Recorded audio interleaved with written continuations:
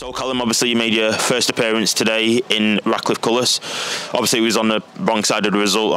I know the team's a bit down from it. What did you think of your own performance and obviously the game itself? I mean, first game on, I thought it's been a while since I've been playing, so I was really excited to play again, back in front of the fans as well. So yeah, just excited to play and just want to show everyone what I can do. And then in terms of what you could do on the pitch, because obviously I went training on Thursday, I could see that you've got an eye for a pass. There was a lot of good movement there. Is that what you expect to bring to the club?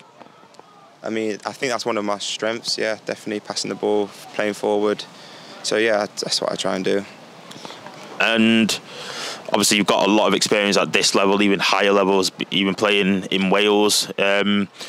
What else can you bring? Obviously, you mentioned eye for a pass. What else can you bring in terms of qualities?